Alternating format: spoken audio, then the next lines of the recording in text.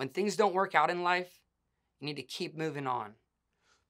Oh my God. Excuse me. Oh God, I shouldn't have taken this medicine before. I should have just waited. I told you I shouldn't have taken the medicine. Oh my God. I'm so sorry. Where was I?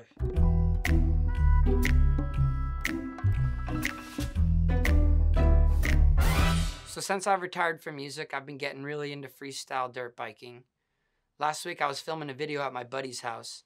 I went off this huge jump. I'm soaring through the air. The bike slips out from underneath me. I fall face first, full face plant. I get a concussion. I'm seeing stars. Next thing I know, I wake up in a hospital bed. A male nurse comes up to me. He's like, "Sir, you've broken both your wrists and 5 bones in your face." Apparently, I cracked my forehead bone. I like to refer to it as the third eye. My psyche was totally thrown off. I broke 2 bones in my nose. I broke my right cheek and my left cheek, and I got 32 stitches in my chin. I had to get full facial reconstructive surgery. The first few days were complete hell, but I'm a tough cookie, and I can handle whatever life throws at me. Babe, you're too controlling. I'ma feed you to the wolves when you get nasty back at me. But baby, don't distract me. If your partner starts to treat you like shit, you need to get the hell out of there. Don't let anyone treat you wrong. Don't let anyone control you. And definitely don't let anyone stop you from chasing your dreams. Life is short and your energy is precious. Do not waste it on toxic people. I'm a goner, I lost her. Like, why the hell you wanna play me that way? You're bad, babe. You double-faced entendre. When you fall in love, you get love drunk. You only see what you want to see.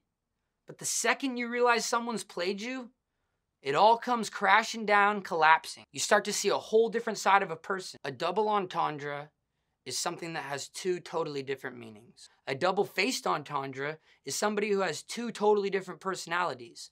Unbeknownst to you, one side being an angel, the other side being a devil. Now, this is a term I've coined myself, and if anybody at Webster Dictionary is watching this, or anybody at home has access to an Urban Dictionary account, if you can help me legitimize this term, I will cut you in at 5% of any earnings from this.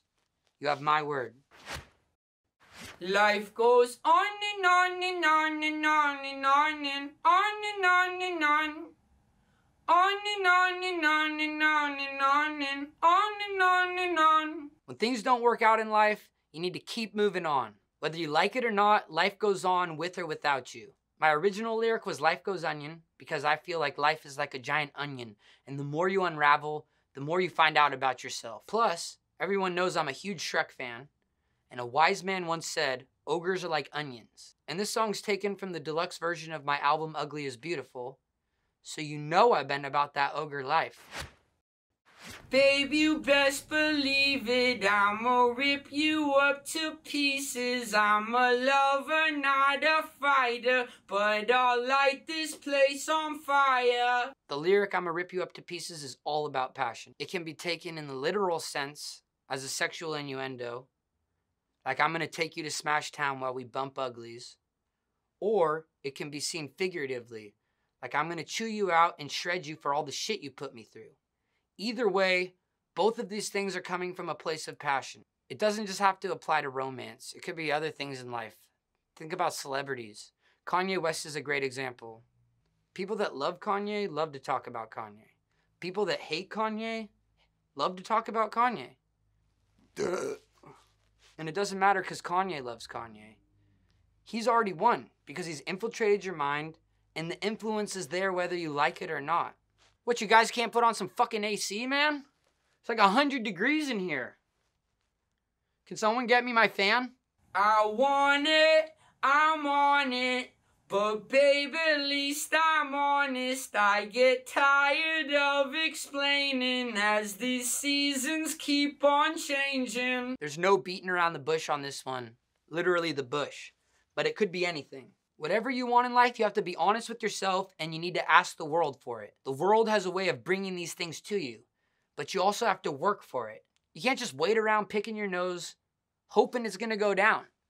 You're gonna end up a white-haired, shriveled up old raisin, wondering where the hell all the time went. My stomach, man. I'm gonna have to go to the bathroom. I gotta take a fat deuce, dude. Let's wrap this thing up.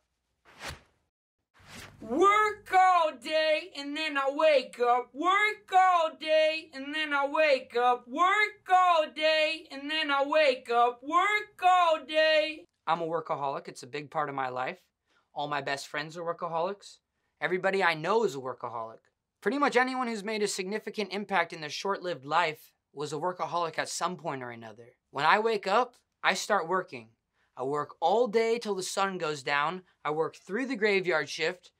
I go to bed when the sun comes up, then I wake up and do it all over again. The cycle repeats itself. Even when I retired from music, I didn't take a day off. I just focused my energy on other things like motorcycling. Obviously, as you can see, I need a lot more work on that.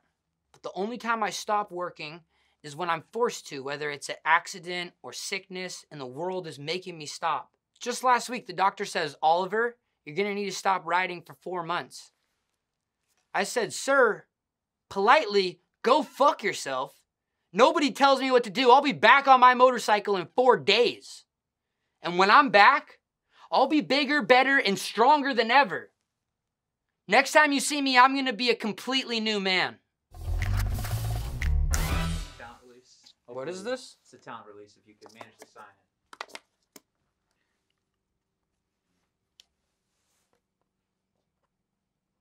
Oh God, I drooled on it. Is that gonna be a problem? I'm sorry, I don't remember anything, dude. The drugs they're giving me is so strong.